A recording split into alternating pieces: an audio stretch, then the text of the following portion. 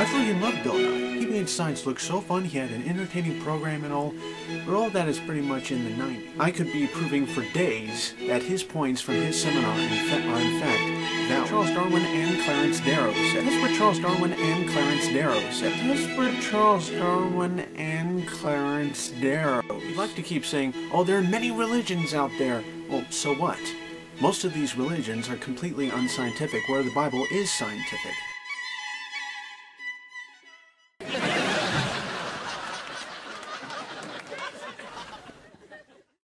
Most of these religions are completely unscientific, where the Bible is scientific. You know, calling the Bible scientific is completely wrong.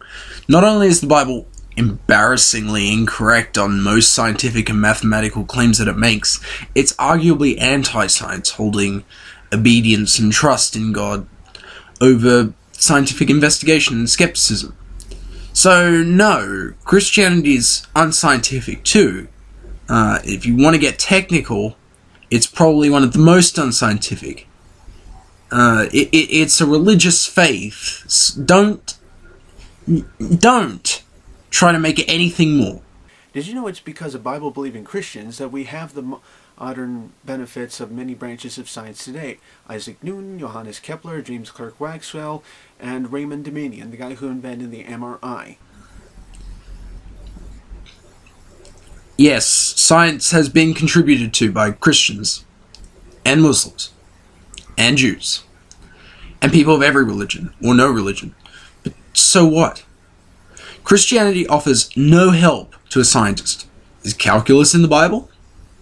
No. Are the schematics for MRI scanners in the Bible? No. Are Kepler's laws in the Bible? No. What allowed these Christian scientists to perform competently in their respective fields was the scientific method and a respect for genuine and objective investigation. Also, it's worth noting that Raymond Dominion only built the first MRI. He didn't invent the technology, and his one was very lacking compared to modern MRIs. This is why he didn't get the Nobel Prize for MRI. You know, people can understand if they're taught that God created the world, that means there are laws that exist, and by studying these laws, you can have the confidence that you can find out about new things. Teaching a bunch of kids evolution just might make them feel depressed, or they might want to go off and do other things. You cannot be too optimistic about children wanting to more scientifically advanced if you're just going to be teaching them evolution. For the next 50 years, if all you did was just teaching them evolution, you can get anywhere in scientific advancement. Wrong. We come to the conclusion that there are laws by observing phenomena and labeling them as such. It is a practical and fair assumption on our part to make things easier. Evolution is, for all intents and purposes, the truth. And teaching kids about it is never going to be a bad thing for scientific advancement. It's not depressing at all, and it's not going to be the thing that turns kids off science. It's teaching them a disrespect for methodological naturalism that's going to do that. Okay, Bill Nye brought up the thing about the ice core layers. Well, Bill Nye, those are not annual rings. You're assuming those are annual rings. That doesn't represent summer, winter, summer, winter. It represents warm, cold, warm, cold, warm, cold. You can get 5 of those in 1 week around here. In other words, it represents summer, winter, summer, winter, summer, winter. Temperature trends and weather changes aren't the same. Perhaps a lot of people to this day have not heard about the Lost Squadron, one of those World War II airplanes that landed in Greenland, and there were over 250 feet of ice in 48 years, which accumulates for only about 5.5 feet a year. The Lost Squadron is that deep for several reasons. But first you need to understand that the thickness has nothing to do with the ice layers. The layers form at different rates in different places, as any reasonable person would expect. Now, that said, the airplanes landed near the shore of Greenland, where snow accumulation is rapid, at about 2 meters per year, allowing for some compaction due to the weight of the snow that accounts for the depth of the snow under which they are buried. The planes are also on an active glacier and have moved about 2 kilometers since landing. Ice core dating also takes place on stable ice fields and not active glaciers. The interior of Greenland, where ice cores were taken, receives much less snow. In Antarctica, where ice cores dating back more than 100,000 years have been collected, the rate of snow accumulation is much less still. And with rocks, people are just totally guessing out of the clear blue sky of how old rocks are. No, we're not.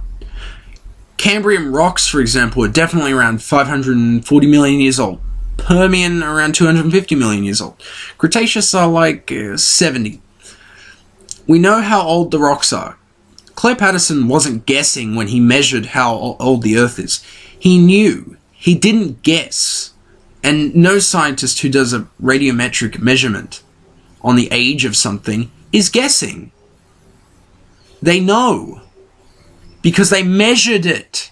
See, the geologic column was invented by people right out of the clear blue sky before there was rubidium-strontium dating, radiocarbon dating. Also, none of those dating methods really work. If they don't work, why bring them up? I'm glad you did, though, because radiometric dating is a very solid, reliable way of determining the age of something, as I just said. Assuming you test the right kind of sample. It works, and it works very well. Okay, but it's all based on fallible opinions and assumptions. Oh, I didn't know that a measurable constant was an assumption. Forgive me. When known ages of some living organisms are tested, we know it does not work. It doesn't work because it's alive. Even carbon dating, the method used on organic samples, only works if the organism is dead. Next time, take a dead sample of known age. But when you test a sample of unknown age, it's assumed to work. Because it's been demonstrated to work. Bill Nye also brought up the assumption about starlight. Well, it took a long time to get here, didn't it? Well, scientists have just recently discovered that starlight back in the past was 100 times more faster than it is now. No, they didn't. I'd like to know the rate at which the speed of light has decreased. Since you often know such statistics, I'll have to assume that it has decreased by 1% every 60 years. Assuming that you believe the universe is 6,000 years old, of course. If that were the case, the speed of light would have literally decreased by half since 1954. But if we compare the measurements done over the past 100 years, there is no significant change. Why is that? Now, of course, Eye2Eye could have a different rate of change in mind. But if that's what he thinks, he should have said so. And he should have provided evidence that the speed of light is changing at that rate, or that it is changing at all. He did neither, obviously. The question is not how did the starlight get from there to here, but how did the star get from here to there? That wouldn't matter at all, assuming it is true. That wouldn't matter at all, assuming it were true. We know for sure that the star was there because the light came from there. We can, you can claim the light has been moving faster than we think, if you like, but you cannot claim that the star is closer than we think. We can measure how far away it is using parallax. Also, tree rings. Oh, what about these trees that are like 9,000 years old, blah, blah, blah. Well, notice that none of these trees are like millions of years old, and all of them are only in the thousands. Did you know that a tree can grow more than one ring a year? Or less than one ring a year. But we can use other trees to account for those years, because they will have the rings that are skipped and won't have the extra rings. And you all posting in the comments, trolling and saying, I'm ignorant. Oh, you're ignorant of this. You're ignorant of this. No, I'm not ignorant. I'm trying to find out the facts. I'm finally going to show this to you people. It's a bold thing I'm going to do. This is real ignorance. G.K. Chesterton said, if there were no God, there would be no atheists. I think that's precisely true. I'm going to be sticking this up here so you guys can see this for yourself and understand something. Ah, he's got a new poster for his collection. He thinks he's people. Seriously though, you might want to get Dawkins a Guy Fawkes mask too. I think it'd look really good on him. I've got this, which I'm also planning to hang up there, called 65 million years? Yeah, right. Ah, he's got another one. Bill and I brought up the sedimentary layers. Well, petrification does not take a long time to petrify. Petrification does not take long. There are petrified trees running through these multiple layers, connecting all of them. Sometimes these trees are found upside down. Now you have a real problem. Exactly. Upright fossils, or polystrate fossils, only occur among layers that form rapidly, as they form rapidly too. It's not impossible or unexplained as creationists think. You can see me talk a little bit more about it when I did Eden Juby. What about all those many layers deposited at Mount St. Helens? I bet over 50 years from now, some teacher is going to bring his students to that area and say, see these layers? This took a long time to form. And one of them will say, no, my dad was here. He saw this all happen in just 40 minutes. Bill Nye, there is a lot of evidence of how dinosaurs have not died out recently, and they're just very rare right now. Particularly ones in the water are still alive, but ones on land are mostly gone because no one wants to live next door to a dragon. And that's what they were called through most of history. Dinosaurs are not dragons. Dragons have distinctly mammalian and avian characteristics and can't be mere reptiles. They are mythological creatures. Dinosaurs, however, aren't rare. They're just called birds now. But the purely reptilian dinosaurs Eye2Eye is talking about have definitely been dead for 65 million years, give or take. And there is no such thing as an aquatic dinosaur. There are only plesiosaurs, which are also extinct. Everybody knows that! This is dinosaur bones, fresh dinosaur bones and fresh dinosaur tissue and blood that was just recently discovered, and just to show that this is not millions of years old and that dinosaurs are still recent. No, we already know that the specimen is 68 million years old. And we know from the scientists who discovered the supposed tissue, Mary Schweitzer, that creationists like you have been misrepresenting her. For example, she didn't necessarily find blood, she found heme, indicating that dinosaurs had red blood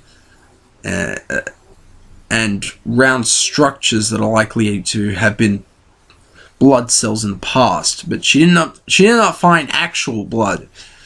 Also, consider that this specimen was incredibly well preserved and quite unique as far as we know. And it's also important that the specimen was treated with a special acid. There are lots of factors that creationists are dishonestly leaving out. No one, especially not Mary, is going to have it. And they have always lived with people. People try to say, oh, dinosaurs and people together, or when the dinosaurs have eaten the people. Well, dinosaurs and people got the exact same size, especially before the flood. Go into a fucking museum. You hopefully live near one with a dinosaur bone collection. Go look at the bones and compare them to yourself. You'll find that they would have towered over you. You fucking moron. We were never that big. We couldn't be that big. And plus, the dragons would have been like, you know, if you leave them alone, they'll leave you alone. It wasn't tyrannical like they were in movies, like they tried to show. Yeah, I'm sure a lot of dinosaurs would have been like that. But some were clearly hunters. Come on, Velociraptor and its big cousin Deinonychus, for example, were definitely hunters. They were warm-blooded bipedal carnivores. So you just put all those movies out of your head and try to focus on reality.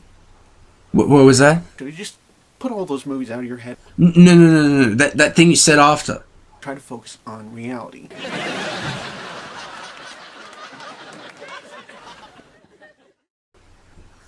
What the hell do you mean by that? I'm not the one who believes dinosaurs are still alive but are called dragons.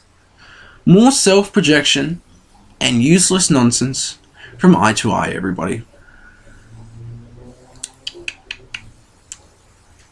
No, search it up. Search it out for yourself. Don't just inadvertently just buy into all this lies you are spoon-fed in a liberal biased classroom of a pro-New World Order school from your childhood, okay?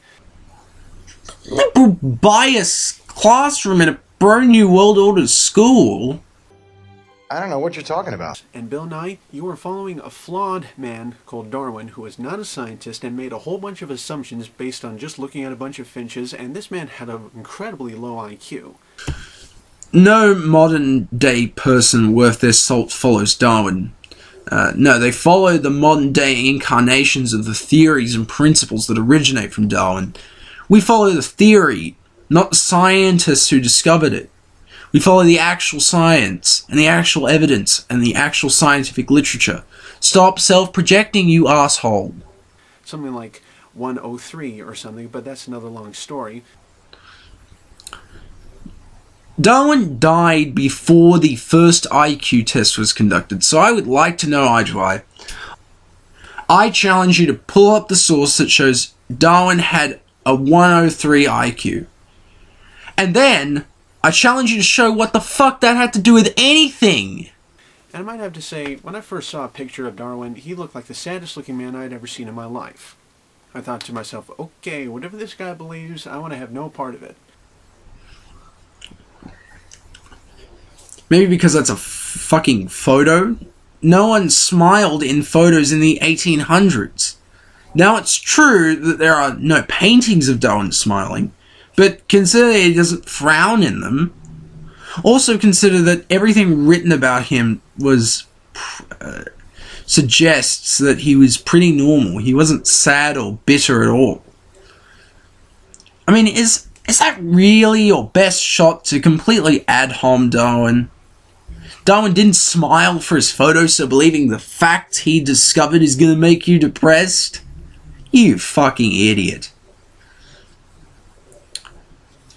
Don't get across the idea that Bill Nye has all the facts and Ken Ham is just based on faith. No, they have the same evidence, and Bill Nye is bringing up a lot of mistakes and a lot of assumptions that are still in the textbooks.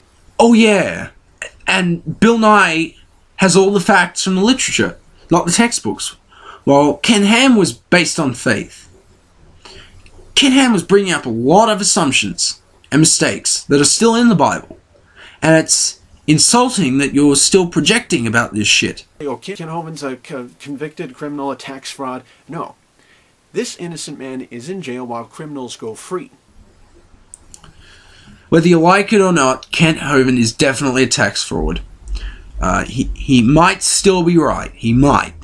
His crimes have nothing against his ideas. But you can definitely see that him being a tax fraud is a good indication that maybe Ken Hovind isn't the most trustworthy guy. Which is confirmed when you analyze any of his shitty arguments. In the end, this debate was decent and was a lot of fun to watch. And I want to say, Ken Ham, you did a great job. And Bill Nye, you made your case, and Ken Ham made his case. And neither side really won. Bill Nye won. Will you stop?